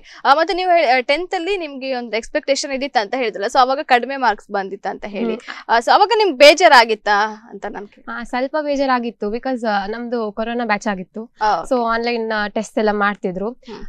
ಬೋರ್ಡ್ ಎಕ್ಸಾಮ್ ಅಲ್ಲಿ ಇದೆ ಅಂತ ಎಕ್ಸ್ಪೆಕ್ಟ್ ಮಾಡ್ಕೊಂಡಿದ್ವಿ. ಪ್ರಿಪರೇಟರೀಸ್ ಎಲ್ಲ ಆಫ್ಲೈನ್ ಆಗಿತ್ತು. ಲಾಸ್ಟ್ ಮೂಮೆಂಟ್ ಗೆ ಏನೋ ಒಂದಿನ ಆರ್ಡರ್ ಬಂತು, CBSE ಎಕ್ಸಾಮ್ಸ್ ಇದು ಕ್ಯಾನ್ಸಲ್ ಆಗಿದೆ ಅಂತ. ಅವಾಗ್ಲೇ ನಂಗೆ ತುಂಬಾ ಬೇಜಾರಾಯ್ತು. ಲೈಕ್ ಇಡೀ ವರ್ಷ ಆನ್ಲೈನ್ ಅಲ್ಲೇ ಎಕ್ಸಾಮ್ ಬರ್ದಿದ್ವಿ, ಪ್ರಿಪರೇಟರೀಸ್ ಎಲ್ಲ ಒಳ್ಳೆ ಮಾರ್ಕ್ ಬಂದಿತ್ತು. ಬಟ್ ಫೈನಲ್ ಎಕ್ಸಾಮ್ ಅಂದ್ರೆ ಅವರು ಇದು ಮಾರ್ಕ್ಸ್ ಹೇಗೆ ಕೊಟ್ಟಿದ್ರು ಅಂದ್ರೆ ಇಡೀ ವರ್ಷದ ಎಲ್ಲ ಟೆಸ್ಟ್ ಇದು ಮಾರ್ಕ್ಸ್ ಎಲ್ಲ ಮಾಡ್ಕೊಂಡು ಕೊಟ್ಟಿದ್ರು. ಸೊ ಅಲ್ಲಿ ಆನ್ಲೈನ್ ಎಕ್ಸಾಮ್ಸ್ ಇತ್ತು. ಸೊ ನಂಗೆ ಅದು ಅಷ್ಟು ಜಸ್ಟ್ ಅಂತ ಅನ್ಸ್ಲಿಲ್ಲ. ಒಳ್ಳೆ ಮಾರ್ಕ್ಸ್ ಬಂದಿತ್ತು. ಬಟ್ ನಾನು ಎಕ್ಸ್ಪೆಕ್ಟ್ ಮಾಡಿದ್ದಷ್ಟು ಬರ್ಲಿಲ್ಲ, ಬಿಕಾಸ್ ಪ್ರಿಪರೇಟರೀಸ್ ಅಲ್ಲಿ ಸ್ವಲ್ಪ ಜಾಸ್ತಿ ಬಂದಿತ್ತು. ಫೈನಲ್ ರಿಸಲ್ಟ್ ಬರುವಾಗ ಸ್ವಲ್ಪ ಕಡಿಮೆ ಪರ್ಸೆಂಟೇಜ್ ಬಂತು. ಸೊ ಅದಕ್ಕೆ ಸ್ವಲ್ಪ ಬೇಜಾರಾಗಿತ್ತು. ಬಟ್ ನನ್ನ ಅಪ್ಪ ಅಮ್ಮ ಎಲ್ಲ ಹೇಳಿದ್ರು, ನೀ PU ಅಲ್ಲಿ ಟ್ರೈ ಮಾಡು, ಬೇಜಾರ್ ಮಾಡ್ಕೊಳ್ಬೇಡ ಅಂತ. ಬಟ್ PU ಅಲ್ಲಿ ಎಕ್ಸ್ಪೆಕ್ಟ್ ಮಾಡೋಕ್ಕಿಂತ ತುಂಬಾ ಜಾಸ್ತಿ ಬಂತು. PUC ಅಲ್ಲಿ ರ್ಯಾಂಕ್ ತಗೊಂಡಿದ್ದಾರೆ. ಸೊ ಅದರ ಎಕ್ಸ್ಪೀರಿಯನ್ಸ್ ಬಗ್ಗೆ ಅವ್ರು ಶೇರ್ ಮಾಡ್ಕೊಳ್ತಾ ಇದ್ರು. ಅದೇ ರೀತಿ ಜಸ್ವಿಟ ಮಾತಾಡುವಾಗ ಹೇಳ್ತಾ ಇದ್ರು ಅವರ ಹಾಬೀಸ್ ಬಗ್ಗೆ ಹೇಳಿದ್ರು. ಅದರಲ್ಲಿ ಹಾಡನ್ನ ಕೂಡ ಹಾಡ್ತಾರೆ ಅಂತ. ಸೊ ಒಂದು ಹಾಡನ್ನ ಹಾಡಬಹುದಾ ಕಾರ್ಯಕ್ರಮದಲ್ಲಿ ಇವತ್ತು? ಎಲ್ಲರ ನೋವನು ಬಲ್ಲವನಾದರೆ ಗೆಲ್ಲುವೆ ನೀನು ಬಾಳಲ್ಲಿ. ಎಲ್ಲರ ನೋವನು ಬಲ್ಲವನಾದರೆ ಗೆಲ್ಲುವೆ ನೀನು ಬಾಳಲ್ಲಿ. ಲೋಭವಿಲ್ಲದ ಉಪಕಾರವೇ ಸುಖವು, ಲೋಭವಿಲ್ಲದ ಉಪಕಾರವೇ ಸುಖವು. ಗರ್ವವು ಬರದಿರೇ ಮನದಲ್ಲಿ. ಎಲ್ಲರ ನೋವನು ಬಲ್ಲವನಾದರೆ ಗೆಲ್ಲುವೆ ನೀನು ಬಾಳಲ್ಲಿ. ಓಕೆ. ಮ್ಯೂಸಿಕ್ ಕ್ಲಾಸಿಗೆ ಹೋಗ್ತೀರಾ ಹೇಗೆ? ಒಳ್ಳೆ ಹಾಡ್ತೀರಾ? ಇಲ್ಲ, ಹೀಗೆ ಮನೆಯಲ್ಲಿ ಹಾಡ್ತಾ ಇರ್ತೀರಾ? ಕಾಲೇಜಲ್ಲಿ ಏನಾದ್ರು ಕಾಂಪಿಟೇಷನ್ಗೆ ಹೋಗ್ತಿದ್ರೆ ಹೇಗೆ? ಇಲ್ಲ, ಸಿಂಗಿಂಗ್ ಕಾಂಪಿಟೇಷನ್ ಪಾರ್ಟಿಸಿಪೇಟ್ ಮಾಡ್ಲಿಲ್ಲ. ಮಾಡ್ತೀರಾ? ಅಂದ್ರೆ ಆ ಟೈಮಲ್ಲಿ ನಂಗೆ ಇನ್ನೊಂದು ಇಂಟರ್ ಕಾಲೇಜ್ ಕಾಂಪಿಟೇಷನ್ ಇತ್ತು. ಸೊ ಕಾಲೇಜಲ್ಲಿ ಪಾರ್ಟಿಸಿಪೇಟ್ ಮಾಡ್ಲಿಕ್ಕೆ ಆಗಲಿಲ್ಲ. ಟ್ಯಾಲೆಂಟ್ಸ್ ಡೇಗೆ ಹಾಡಿದ್ದೆ. ಹೌದಾ? ಓಕೆ. ಈ ಸಾಂಗ್ ಅನ್ನ ಎಲ್ಲಿ ಕಲ್ತದ್ದು? ನಾ ಸ್ಕೂಲಲ್ಲಿ ನಮ್ಗೆ ಸಮ್ಮರ್ ಕ್ಯಾಂಪ್ ಅಂತ ಮಾಡ್ತಿದ್ರು. ಸೊ ಅಲ್ಲಿ ಹೊರಗಿಂದ ಲೈಕ್ ಕೆಲವರು ಬಂದು ಕಂಡಕ್ಟ್ ಮಾಡ್ತಿದ್ರು. ಅಲ್ಲಿ ನಮ್ಗೆ ಆ ಸಾಂಗ್ ಕಲ್ಸಿ ಕೊಟ್ಟಿದ್ರು. ಮತ್ತೆ ಜಯಂತ್ ಕಾಯ್ಕಣಿ ಅವರು ನಮ್ ಸ್ಕೂಲಿಗೆ ಬಂದಿದ್ರು. ಆಗ ನಾವು ಈ ಸಾಂಗ್ ಹಾಡಿದ್ವಿ. ಅದಕ್ಕೆ ನಂಗೆ ತುಂಬಾ ಇಷ್ಟ ಈ ಸಾಂಗ್. ಓಕೆ. ಆಲ್ಮೋಸ್ಟ್ ಇದನ್ನೇ ಹಾಡ್ತೀರಾ ಯಾರಾದ್ರೂ ಕೇಳಿದ್ರೆ? ಇಲ್ಲ, ಫಸ್ಟ್ ಟೈಮ್ ಇವತ್ತು ಹಾಡಿರೋದು ಫಸ್ಟ್ ಟೈಮ್. ಮತ್ತೆ ಫೇವರೇಟ್ ಸಾಂಗ್ ಅಂತ ಹೇಳ್ತಾ ಇದ್ದೀರಾ? ಅಂದ್ರೆ ಮನೇಲೆಲ್ಲ ಹೀಗೆ ಹಾಡ್ತಾ ಇರ್ತೀನಿ, ಬಟ್ ಎಲ್ರು ಮುಂದೆ ಹಾಡಿರೋದು ಅದೊಂದು ಆಗ ಸ್ಕೂಲಲ್ಲಿ ಒಮ್ಮೆ, ಈಗ ಒಳ್ಳೆ ಆಗಿದೆ ಹಾಡಿದ್ದು. ಓಕೆ. ನೇಹ, ಈಗ ಕೆಲವರೀಗ ಕಡಿಮೆ ಮಾರ್ಕ್ಸ್ ಬಂದಾಗ ತುಂಬಾ ಬೇಜಾರು ಮಾಡ್ಕೊಳ್ತಾರೆ. ಕೆಲವೊಂದು ಇನ್ಸಿಡೆಂಟ್ ಅನ್ನು ಕೂಡ ನೋಡ್ತಾ ಇದ್ದಾರೆ. ಕೆಲವು ಸೂಸೈಡ್ ಕೂಡ ಮಾಡ್ಕೊಳ್ತಾರೆ. ಸೊ ಕೆಲವರಿಗೆ ಅಂತ ಹೇಳಿದ್ರೆ ಇಷ್ಟು ಮಾರ್ಕ್ಸ್ ಬೇಕು, ಒಂದು ಮಾರ್ಕ್ಸ್ ಕಡಿಮೆ ಆದ್ರೂ ಕೂಡ ಏನೋ ಒಂಥರ ಬೇಜಾರು ಮಾಡ್ಕೊಳ್ಳೋದು, ಮನೆ ಬಿಟ್ಟು ಹೋಗೋದು. ಸೊ ಅದು ಪೇರೆಂಟ್ಸ್ಗೆ ತುಂಬಾ ಕಷ್ಟ ಆಗ್ತದೆ, ಈ ತರ ಮಾಡ್ಕೊಳ್ಬಾರ್ದು ಅಂತೇಳಿ ಕೂಡ ಹೇಳ್ತಾರೆ. ಸೊ ನೀವು ಏನ್ ಹೇಳಕ್ ಇಷ್ಟಪಡ್ತೀರಾ ಈ ವಿಷಯದಲ್ಲಿ? ಆಕ್ಚುಲಿ ಅದು 1 ಮಾರ್ಕಿಗೆ ಸ್ಟ್ರಗಲ್ ಮಾಡೋದು ಅದು ಹೌದು. ಆಕ್ಚುಲಿ ಸ್ವಲ್ಪ ಪೇನ್ ಆಗ್ತದೆ, ಒಂದ್ರಲ್ಲಿ ಹೋಯ್ತು. ಬಟ್ ಅದೆಲ್ಲ ಮಾಡಿ ಸುಸೈಡ್ ಮಾಡೋದು ಅಷ್ಟು ಅಟೆಂಪ್ಟ್ಸ್ ಎಲ್ಲ ಅದು ನೆಸಸರಿ ಇಲ್ಲ. ಈಗ ಆಗ್ಲಿಲ್ಲ ಅಂದ್ರೆ ಮತ್ತೊಂದು ನೆಕ್ಸ್ಟ್ ಅಟೆಂಪ್ಟ್ ಬೇರೆ ಯಾವ್ದಾದ್ರು ಎಕ್ಸಾಮ್ ಇರ್ತದೆ. ಈಗ ನಮಗೆ ಬೋರ್ಡ್ಸ್ ಆದ್ಮೇಲೆ ಕಾಂಪಿಟೇಟಿವ್ಸ್ ಉಂಟು, ಹಾಗೆ ಅದ್ರಲ್ಲಿ ಒಳ್ಳೆ ಮಾಡೋದು, ಹಾಗೆ ಎಕ್ಸ್ಪೆಕ್ಟ್ ಮಾಡಿ ಮುಂದೆ ಹೋಗ್ಬೇಕು. ಸುಸೈಡ್ ಮಾಡೋದೆಲ್ಲ ಆಕ್ಚುಲಿ ನಮ್ಮ ಲೈಫ್ ದಿ ಎಂಡ್ ಅಲ್ಲದು, ನಮ್ಮ ಪೇರೆಂಟ್ಸ್ ಲೈಫ್ ದಿ ಎಂಡ್ ಅಲ್ಲ. ಸೊ ಅಷ್ಟು ಸ್ಟೆಪ್ ತಗೊಳ್ಳೋದು I think it's not good. S, correct. So almost ಈಗ ನಾವು ಅಂದ್ರೆ ಕೆಲವೊಂದು ಕೇಸಸ್ ನೋಡ್ತಾ ಇರ್ತೇವೆ. ಸೊ ಎಕ್ಸಾಮ್ ರಿಸಲ್ಟ್ ಬಂದ ನೆಕ್ಸ್ಟ್ ದಿನಾನೇ ಸೊ ತುಂಬಾ ಘಟನೆಗಳು ಕೂಡ ನಡೀತದೆ. ಒಂದು ಮಾರ್ಕ್ಸ್ ಕಡಿಮೆ ಆಯ್ತು ಅಂತ, ಕೆಲವರು ಫೇಲ್ ಆದ್ರು ಅಂತ ಕೂಡ. ಸೊ ಅದು ಮುಖ್ಯವಾಗಿ ನಾನು ಕೇಳ್ಬೇಕು, ಮಾರ್ಕ್ಸ್ ಕಡಿಮೆ ಬಂತು ಅಂದ್ಕೊಂಡು ಸೂಸೈಡ್ ಮಾಡ್ಕೊಳ್ಳೋದು ಬೇರೆ, ಮತ್ತೆ ಫೇಲ್ ಆದ್ವಿ ಅಂತ ಸೊ ಅವ್ರಿಗೆ ಕೂಡ ನೆಕ್ಸ್ಟ್ ಒಂದು ಆಪ್ಷನ್ ಇರ್ತದೆ, ಮತ್ತೆ ಒಂದು ಸಪ್ಲಿಮೆಂಟರಿ ಕೂಡ ಬರೀಬಹುದು. ಸೊ ಇದ್ರ ಬಗ್ಗೆ ಕೂಡ ಜಸ್ಪಿಟ ನಿಮ್ಮ ಹತ್ರ ನಾನು ಕೇಳ್ತೇನೆ. ಸುಸೈಡ್ ಮಾಡ್ಕೊಳ್ಳೋದು ಲೈಕ್ ಬೇಜಾರಾಗುತ್ತೆ ಹೌದು, ಬಟ್ ಸ್ವಲ್ಪ ಆದ್ರೂ ಹೋಪ್ ಇರ್ಬೇಕಲ್ಲ, ಲೈಕ್ ನೆಕ್ಸ್ಟ್ ಟೈಮ್ ಒಳ್ಳೆ ಸ್ಕೋರ್ ಮಾಡ್ತೇನೆ ಅಂತ. ಸುಸೈಡ್ ಐ ಥಿಂಕ್ ಅದು ಸ್ಟುಪಿಡಿಟಿ ಅಂತ ಹೇಳ್ಬೋದು. ಸುಸೈಡ್ ಅಂದ್ರೆ at such a young age suicide ಅಂದ್ರೆ ಲೈಫ್ ಏನು ಅಂತ ಇನ್ನೂ ನೋಡಿರಲ್ಲ. ಜಸ್ಟ್ 18 years ಆಗುವಾಗ ಲೈಕ್ ಜಸ್ಟ್ ನಾವು ನಮ್ಮ ಏನ್ ಹೇಳ್ತೀವಿ ತುಂಬಾ ಟೈಮ್ ಇರ್ತದೆ, ಲೈಕ್ ತುಂಬಾ ಲೈಕ್ ಲೈಫೇ ನೋಡಿರಲ್ಲ. ಸೊ ಆವಾಗ್ಲೇ ಈಗ ಸುಸೈಡ್ ಮಾಡ್ಕೊಳ್ಳೋದು ಸ್ಟುಪಿಡಿಟಿ ಅಂತಾನೆ ಹೇಳ್ಬೋದು. ಪೇರೆಂಟ್ಸ್ ಬಗ್ಗೆನೂ ಯೋಚನೆ ಮಾಡ್ಬೇಕು. ಪೇರೆಂಟ್ಸ್ ತುಂಬಾ like dreams ಇಟ್ಕೊಂಡಿರ್ತಾಳೆ. Correct. Okay, Neha ನೀವು ಮಾತಾಡುವಾಗ ಅವಾಗ ನಿಮ್ಮ ಹಾಬೀಸ್ ಬಗ್ಗೆ ಹೇಳಿದ್ರಿ. ಸೊ ಇವರು ಹಾಡ್ತೀನಿ ಅಂತ ಹೇಳಿದ್ರು, ಕಡೆ ನೀವು ಕೂಡ ಅಂದ್ರೆ ಒಳ್ಳೆ ಮಾತಾಡ್ತೀನಿ, ಆಂಕರಿಂಗ್ ಎಲ್ಲ ಮಾಡ್ತೀನಿ ಅಂತ ಹೇಳಿದ್ರಿ. ಸೊ ಈಗ ನಾನು ಒಂದು ಯಾವ್ದಾದ್ರು ಈಗ ಮತದಾನ ಅಂದ್ರೆ ವೋಟಿಂಗ್ ಬಂತು, ಹತ್ರ ಬರ್ತಾ ಇದೆ. ಸೊ ಅದ್ರ ಬಗ್ಗೆ ಒಂದು ಮಾತಾಡ್ಬೋದು, ಮತದಾನದ ಮಹತ್ವದ ಬಗ್ಗೆ. ವೋಟಿಂಗ್ ಇಂಪಾರ್ಟೆನ್ಸ್ ಅಂದ್ರೆ ಅದು ವೋಟಿಂಗ್ ತುಂಬಾ ಇಂಪಾರ್ಟೆಂಟ್. ಈಗ India democratic country ಆಗಿರೋದ್ರೆ proper political party ಬಂದು ರೂಲ್ ಮಾಡೋದು ಅದು ತುಂಬಾ ಇಂಪಾರ್ಟೆಂಟ್ ಆಗಿದೆ. ಹಾಗೆ ಮತ್ ನನ್ ಫಸ್ಟ್ ವೋಟ್ ವೋಟಿಂಗ್ ಫಸ್ಟ್ ನಾನು 18+ ಆಯ್ತು. ಸೊ ಫಸ್ಟ್ ನಾನು ನೆಕ್ಸ್ಟ್ May 10 ಎಲೆಕ್ಷನ್ ಅಲ್ಲಿ ವೋಟ್ ಮಾಡ್ಲಿಕ್ಕೆ. ಹಾಗೆ ಇಂಪಾರ್ಟೆನ್ಸ್ ಅಂದ್ರೆ ಹೌದು ಆಕ್ಚುಲಿ ಅದು ಪ್ರಾಪರ್ ಪೊಲಿಟಿಕಲ್ ಪಾರ್ಟಿ ಬರ್ಬೇಕು. ಹಾಗೆ ಮತ್ತೆ ನೆಕ್ಸ್ಟ್ ಅಪ್ಕಮಿಂಗ್ ಇದು ನಮ್ದು ಇಂಡಿಯಾ ಪ್ರೋಗ್ರೆಸ್, ಹಾಗೆ ಪ್ರತಿಯೊಂದಕ್ಕೂ ಅದು ನೆಸೆಸಿಟಿ ಉಂಟು. ಮತ್ತೆ ಹಾಗೆ ಅದಕ್ಕೋಸ್ಕರ ನಮ್ ಯಂಗ್ಸ್ಟರ್ಸ್ ಈಗ ಯಂಗ್ ಜನರೇಷನ್ಸ್ ಅಲ್ಲಿ ಅವರೆಲ್ಲ ತಪ್ಪದೆ ವೋಟ್ ಮಾಡ್ಬೇಕಂದ್ರೆ ನಾನು ರಿಕ್ವೆಸ್ಟ್ ಮಾಡ್ತೇನೆ. ಓಕೆ, ಫಸ್ಟ್ ವೋಟ್ ತಮ್ದು? ಹೌದು. ಓಕೆ, ಫಸ್ಟ್ ಟೈಮ್ ವೋಟ್ ಮಾಡ್ತಾ ಇದ್ದೀರಾ ನೇಹಾ ಅವರು. ಸೊ ಅದೇ ರೀತಿ ಈಗ CET ಕ್ಲಾಸಿಗೆ ಇಬ್ರು ಹೋಗ್ತಾ ಇದ್ದೀರಾ ಹೇಗೆ? ಓಕೆ, ಇಬ್ರು ಕಾಲೇಜಲ್ಲೇ ಕೊಡ್ತಾ ಇದ್ದಾರಾ? ಸೊ ಹೇಗಾಗ್ತಾ ಇದೆ ಕ್ಲಾಸಸ್? ಆಗ್ತಿದೆ. ಈಗ ನಮ್ಗೆ ಕ್ಲಾಸಸ್ ಎಲ್ಲ ಆಯ್ತು, ಮಾಕ್ ಟೆಸ್ಟ್ ಮಾಡ್ತಿದ್ದಾರೆ. ಸೊ ಟೆಸ್ಟ್ ಅಟೆಂಡ್ ಮಾಡ್ತಿದ್ದೇನೆ. ಓಕೆ, ವೀಕ್ ಡೇಸ್ ಫುಲ್ ಇರ್ತದಾ ಹೇಗೆ? ಮಧ್ಯೆ ಮಧ್ಯೆ ಟೈಮ್ ಕೊಟ್ಟು ಮಾಕ್ ಟೆಸ್ಟ್ ಮಾಡ್ತಾರೆ. ಅಂದ್ರೆ ನಾವು ಮನೇಲಿ ಕುತ್ಕೊಂಡು ಓದ್ಬೇಕಂತ. ಸೊ ಆಗ್ತಿದೆ ಈಗ. ಓಕೆ, ನಿಮ್ಗೆ ಹೇಗೆ ಆಗ್ತಿದೆ ಕ್ಲಾಸಸ್? ಕ್ಲಾಸ್ ಅಂದ್ರೆ ಕಾಲೇಜಲ್ಲೇ ಕೊಡ್ತಾ ಇದ್ದ ಕ್ರಾಶ್ ಕೋರ್ಸ್ CET ಅಲ್ಲಿ. ಹಾಗೆ ಅವ್ರದಂದ್ರೆ ಫ್ಯೂ ಡೇಸ್ ಕ್ಲಾಸ್ ಇರ್ತದೆ, ಮತ್ತೆ ವೀಕೆಂಡ್ಸ್ ಅಲ್ಲೆಲ್ಲ ಮಾಕ್ ಟೆಸ್ಟ್ ಹಾಗಿರ್ತದೆ. ಈಗ ಪೋರ್ಷನ್ಸ್ ಎಲ್ಲ ಅಂದ್ರೆ ಕವರ್ ಆಯ್ತು ಆಲ್ಮೋಸ್ಟ್ ಮಾರ್ಚ್ ಒಳಗೆ. ಈಗ ಮಾಕ್ ಟೆಸ್ಟ್ ಆಗ್ತಾ ಉಂಟು, ಅಟೆಂಡ್ ಮಾಡ್ತಿದ್ದೆ. Okay, so first time CET exam ಬರ್ತಾ ಇದ್ದೀರಾ, ಮತ್ತೆ ಕಷ್ಟ ಆಗ್ತಾ ಉಂಟಾ ಕ್ಲಾಸಸ್ ಎಲ್ಲ? ಮತ್ತೆ ಎಕ್ಸಾಮ್ ಏನಾದ್ರು ಕಂಡಕ್ಟ್ ಮಾಡ್ತಾರಾ ಅವರು? ಮಾಕ್ ಟೆಸ್ಟ್ ಕಂಡಕ್ಟ್ ಮಾಡ್ತಿದ್ದಾರೆ. ಸೊ ಈಗ ಕಂಟಿನ್ಯೂಸ್ ಮಾಕ್ ಟೆಸ್ಟ್ ಆಗ್ತಾ ಉಂಟು. ಅದೇ. ಓಕೆ, ನಿಮ್ ಜೊತೆ ಮಾತಾಡ್ತಾ ಇದ್ದೆ, ನಿಮ್ಮ ಕಾಲೇಜಿಂದಾನೇ ಕಾಲ್ ಬಂದಿದೆ, ನಿಮ್ಮ ಪ್ರಿನ್ಸಿಪಲ್ ಅವ್ರ ಜೊತೆ ಮಾತಾಡೋಣ. ಹಲೋ, ನಮಸ್ತೆ ಮೇಡಮ್. ನೇಹಾ ಅವರು ಇವತ್ತು ನಮ್ಮ ಕಾರ್ಯಕ್ರಮದಲ್ಲಿ ಇದ್ದಾರೆ, ಅವ್ರ ಜೊತೆ ಮಾತಾಡ್ತಾ ಇದ್ವಿ. ಸೊ ನಿಮ್ಮ ಸ್ಟೂಡೆಂಟ್ ಮೇಡಮ್ ರಾಜ್ಯಕ್ಕೆ 3ನೇ ರ್ಯಾಂಕ್ ಪಡೆದುಕೊಂಡಿದ್ದಾರೆ, ಹೇಗೆ ಅನಿಸ್ತಾ ಇದೆ? ನಾವು ಶ್ರೀ ವೆಂಕಟರಮಣ ಪದವಿ ಪೂರ್ವ ಕಾಲೇಜ್ ಕುಂದಾಪುರ ಪ್ರಿನ್ಸಿಪಲ್ ಮಾತಾಡುದು. ಓಕೆ, ನೇಹಾಜಿ ರಾವ್ 594 ಅಂಕವನ್ನು ಗಳಿಸುವುದರೊಂದಿಗೆ ಸ್ಟೇಟ್ಗೆ 3rd ಬಂದಿದ್ದಾರೆ, ಡಿಸ್ಟ್ರಿಕ್ಟ್ಗೆ 2nd ಟಾಪರ್ ಆಗಿ ಬಂದಿದ್ದಾರೆ, ಹಾಗೂ ಕುಂದಾಪುರ ತಾಲೂಕಿಗೆ 1st ಟಾಪರ್ ಆಗಿ ಬಂದಿರುವಂತದ್ದು ನಮಗೆ ತುಂಬಾ ಸಂತೋಷವನ್ನು ಕೊಟ್ಟಿದೆ. ಓಕೆ, ತುಂಬಾ ಹೆಮ್ಮೆ ಇದೆ ಅವಳ ಬಗ್ಗೆ. ಮತ್ತೆ ನೇಹಾ ಮೊದ್ಲಿಂದನೂ ಕೂಡ ಹಾರ್ಡ್ ವರ್ಕರ್. ಅವಳಿಗೆ ನಾವು ತುಂಬಾ ಅಂತಹ ಏನು ಗೈಡೆನ್ಸ್ ಕೊಡುವ ಅಗತ್ಯ ಇರಲಿಲ್ಲ. ನಾವು ಕ್ಲಾಸ್ ಅಲ್ಲಿ ಏನ್ ಹೇಳ್ತಿದ್ದೆವು ಆ ವರ್ಕ್ ಅನ್ನು ಅದೇ ದಿನ ಅವಳು ಕಂಪ್ಲೀಟ್ ಮಾಡ್ಕೊಂಡು starting from the beginning ಓದಿರುವುದ್ರಿಂದ, hard work ಮಾಡಿರುವುದ್ರಿಂದ ಇವತ್ತು ಅವಳು ಈ ಅಚೀವ್ಮೆಂಟ್ ಅನ್ನ ಮಾಡಿದಾಳೆ. ಓಕೆ ಮೇಡಮ್, ನಿಮ್ಗೂ ಕೂಡ ಸಂತೋಷ ಇದೆ, ತುಂಬಾ ಪ್ರೌಡ್ ಫೀಲ್ ಇದೆ. ಓಕೆ ಮೇಡಮ್, ನಿಮ್ಗೆ ನಿರೀಕ್ಷೆ ಇದ್ದಿತ್ತಾ ಇವರು ಇಷ್ಟು ಮಾರ್ಕ್ ಪಡ್ಕೊಳ್ತಾರೆ ಅಂತ? ಖಂಡಿತ ನಮ್ಗೆ ರ್ಯಾಂಕ್ ಎಕ್ಸ್ಪೆಕ್ಟೇಷನ್ ಇತ್ತು, ಬಟ್ ಅವಳು ಸ್ಟೇಟ್ಗೆ 3rd ಬಂದಿರುವಂತದ್ದು ನಮ್ಗೆ ತುಂಬಾ ಖುಷಿ ಆಗಿದೆ. ಓಕೆ, ಎಕ್ಸ್ಪೆಕ್ಟೇಷನ್ ಎಕ್ಸ್ಪೆಕ್ಟೇಷನ್ಸ್ ಇತ್ತು ನಮ್ಗೆ.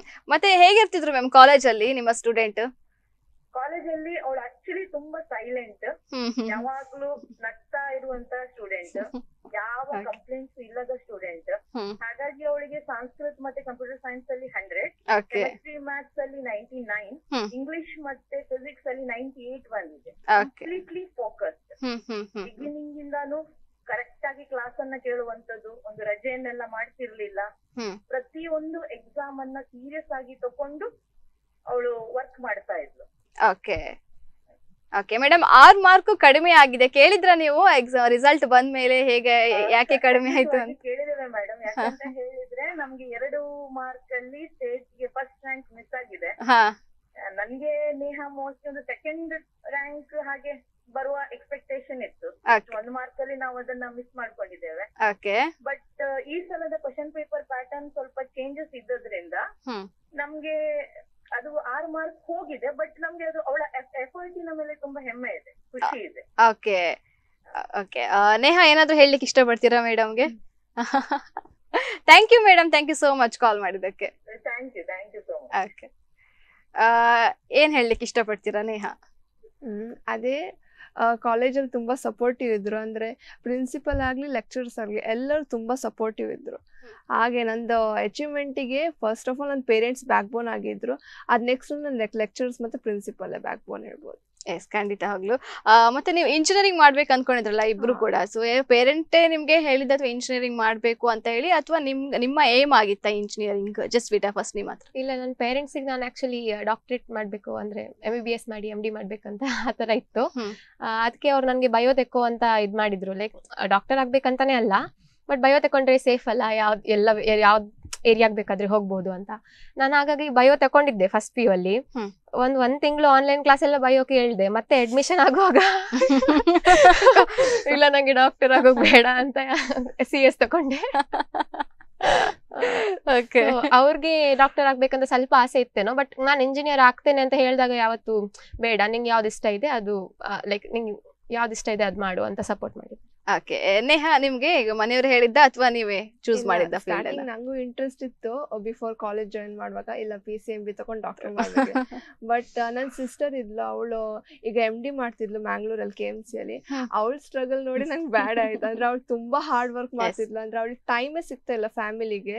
ಸೊ ಅದೆಲ್ಲ ನೋಡಿ ಇಲ್ಲ ಬೇಡ, ಇಂಜಿನಿಯರಿಂಗಿಗೆ ಹೋಗುವ PCMC ಮಾಡಬೇಡಿದ. ಮತ್ತೆ ಪೇರೆಂಟ್ಸ್ ಅದಕ್ಕೆ ಸಪೋರ್ಟ್ ಮಾಡಿದ್, ಅಡ್ಡಿಲ್ಲ ನಿಂಗೆ ಇಷ್ಟ ಇದ್ದದ್ ಮಾಡಿ ಹೇಳಿದ್. ಮತ್ತೆ ನಾನು ಇಂಜಿನಿಯರಿಂಗ್ ಮಾಡಬೇಡಿ CS ತಗೊಂಡೆ. ಇಬ್ರದ್ದು ಸೇಮ್ ಕೇಸ್. ಇವರು ಸ್ವಲ್ಪ ಯೂಟ್ಯೂಬ್ ಅಲ್ಲಿ ಎಲ್ಲ ಕೂಡ ನೋಡಿದ್ರು. ಮತ್ತೆ ಸೊ ನೀವು ಎಷ್ಟು ಜನ ಮಕ್ಕಳು? ನಿಮ್ ಜೊತೆ ಯಾರೆಲ್ಲ ಇದ್ದಾರೆ? ತಮ್ಮ ಇದ್ದ. ಓಕೆ, ಇಬ್ರಿಗೆ ನಿಮ್ಗೂ ಕೂಡ ತಮ್ಮ? ಓಕೆ, ನಿಮ್ಗೆ ತಮ್ಮನೇ. ಸೊ ಓಕೆ, ನೀವು ತಮ್ಮಂಗೆಲ್ಲ ಹೇಳಿಕೊಡ್ತಾ ಇದ್ರ? ಅವ್ರು ಎಷ್ಟನೇ ಕ್ಲಾಸ್ ಓದ್ತಾ ಇದ್ದಾರೆ ಈಗ? ಅವ್ನು 5th. ಅವನಂದ್ರೆ ನನ್ ಸ್ವಲ್ಪ ಅಪೋಸಿಟ್. ಅವ್ನ್ ತುಂಬಾ ಆಟ ಆಡೋದು, ಬುಕ್ಸ್ ಅಂದ್ರೆ ಅವನಿಗೆ ಅಷ್ಟ ಆಗುದಿಲ್ಲ. ಅಡ್ಡಿಲ್ಲ ಅಂದ್ರೆ ಎಕ್ಸಾಮ್ ಟೈಮ್ ಅಲ್ಲೆಲ್ಲ ಅಮ್ಮ ಸ್ಟಡಿ ಮಾಡಿಸ್ತಾರೆ. ಸೊ ಹಾಗೆ ಅವನಿಗೆ ಒಳ್ಳೆ ಮಾರ್ಕ್ಸ್ ಬರ್ತಾರೆ. ಇಲ್ದಿದ್ರೆ ಬುಕ್ಸ್ ಮುಟ್ಟದ ಅವನಿಗೆ ಗೊತ್ತೇ ಇಲ್ಲ. ನೀವ್ ಹೇಳಿಕೊಡೋದಿಲ್ವ ತಮ್ಮಂಗೆ ಓದು ಓದು ಅಂತ ಹೇಳಿ ಎಕ್ಸಾಮ್ ಟೈಮ್ ಅಲ್ಲಿ? ಎಕ್ಸಾಮ್ ಟೈಮ್ ಅಲ್ಲಿ ಎಂತ ಡೌಟ್ ಇದ್ರೆ ಅವ್ನು ಬರ್ತಾನೆ ನನ್ನ ಹತ್ರ ಕೆಲವೊಮ್ಮೆ. ಅಂದ್ರೆ ಅಮ್ಮ ಎಲ್ಲ ಹೇಳಿ ಕೊಡ್ತಾರಲ್ಲ, ಸೊ ಅಷ್ಟು ಬರೋದಿಲ್ಲ ನನ್ನ ಹತ್ರ. ಇಲ್ಲಿದ್ರೆ ಕೆಲವೊಮ್ಮೆ ಬರ್ತಾ ಹೀಗೆ ಹೀಗೆ ಹೇಳಿ ಸೊ ಹೇಳಿ ಕೊಡ್ತಾ ಅಷ್ಟೇ. ಓಕೆ, ಜಸ್ಟ್ ಬಿಟ್ಟ ತಮ್ಮಂಗೆ ಏನ್ ಬೈತೀರಾ ಅಥವಾ ಓದು ಅಂತ ಹೇಳ್ತೀರಾ ಹೇಗೆ? ಇಲ್ಲ, ನಾನು ಅವನಿಗೆ ಓದು ಅಂತ ಅವ್ನು ನನ್ಕಿಂತ ಜಾಸ್ತಿ ಗೊತ್ತಾನೆ ಆಕ್ಚುಲಿ. ಮತ್ತೆ ನಾನೇನಾದ್ರೂ ಹೇಳಿಕೊಡ್ಲಿಕ್ಕೆ ಹೋದ್ರು ಕೂಡ ನಿನ್ಗೆ ಬಾರಿ ಗೊತ್ತಿರೋದಾ ಅಂತ ಅವ್ನ್ ಕೇಳಲಿಕ್ಕೆ ರೆಡಿ ಇಲ್ಲ. ಆಲ್ಮೋಸ್ಟ್ ತಮ್ಮಂದಿರೋ ತಂಗಿಯಂದಿರಲ್ಲ ಹಾಗೆ ಅವ್ನು ನಾನು ಹೇಳೋದ್ ಕೇಳಲಿಕ್ಕೆ ರೆಡಿ ಇಲ್ಲ. ನಾನು ಅವನಿಗೆ ಏನ್ ಹೇಳಲ್ಲ, ಲೈಕ್ ನಮ್ಮ ಸ್ಟಡೀಸ್ ನಾವು ನೋಡ್ಕೊಳ್ತೇವೆ. ಓಕೆ, ಮತ್ತೆ ನಿಮ್ಮ ತಂದೆ ತಾಯಿ ಇಬ್ರು ಕೂಡ ಟೀಚರ್ ಆಗಿ ಕೆಲಸ ಮಾಡ್ತಾ ಇದ್ದಾರೆ. ಹೇಗ ಅನಿಸ್ತದೆ ಅವರ ಫೀಲ್ಡ್ ಬಗ್ಗೆ? ನಂಗೆ ತುಂಬಾ ಹೆಮ್ಮೆ ಇದೆ, ಲೈಕ್ ಇಬ್ರು ಕೂಡ ಗವರ್ಮೆಂಟ್ ಎಂಪ್ಲಾಯೀಸ್ ಅಂತ. ಖುಷಿ ಆಗ್ತದೆ. ಸೊ ಹಾಗೆ ನಿಮ್ಗೆ ಫ್ಯಾಮಿಲಿ ಮೆಂಬರ್ಸ್ ಮತ್ತೆ ಬೇರೆ ಸೈಡ್ ಇಂದ ಏನಾದ್ರು ಕಾಲ್ ಮಾಡಿ ವಿಶ್ ಮಾಡಿರೋದೇನಾದ್ರು ಉಂಟಾ?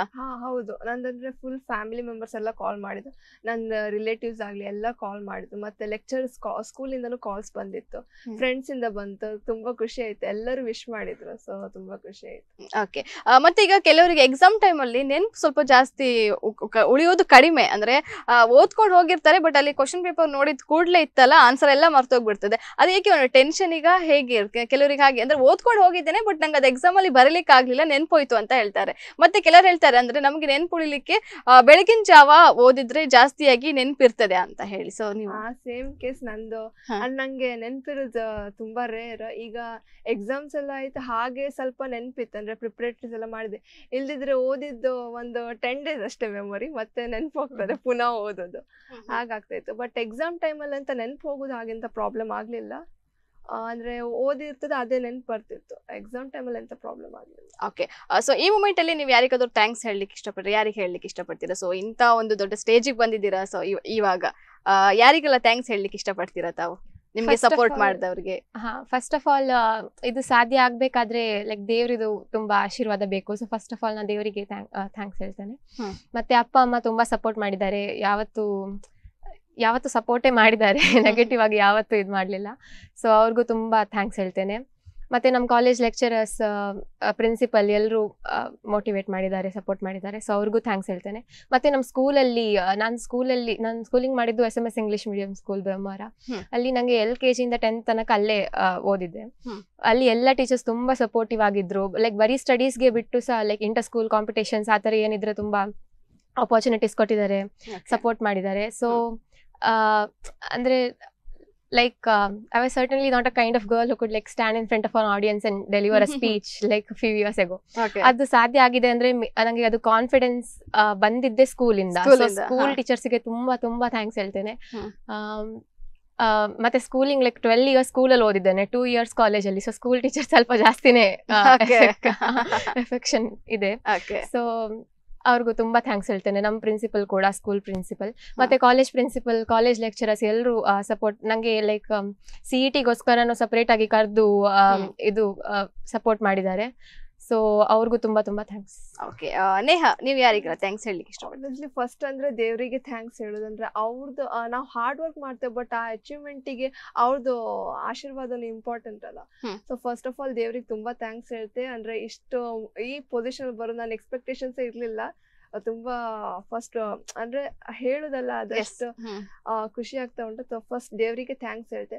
ಮತ್ತೆ ಸೆಕೆಂಡ್ ಅಂದ್ರೆ ನನ್ನ ಪೇರೆಂಟ್ಸ್, ಅವರು ಪ್ರತಿಯೊಂದಕ್ಕೂ ನಂಗೆ ಸಪೋರ್ಟ್ ಮಾಡ್ತಾರೆ. ನಂದು ಪ್ರತಿಯೊಂದು ಡಿಸಿಷನ್ ಅಲ್ಲಿ ಅವ್ರು ಓಕೆ ನೀನ್ ಮಾಡಿ ಅಂದ್ರೆ ನೆಗೆಟಿವ್ ಅಂತ ಸ್ಪೀಕ್ ಅಂದ್ರೆ ಅವ್ರಂತ ಹೇಳುದಿಲ್ಲ, ಬ್ಯಾಡ ಹಾಗೆ ಯಾವಾಗ್ಲೂ ಹೇಳಲಿಲ್ಲ.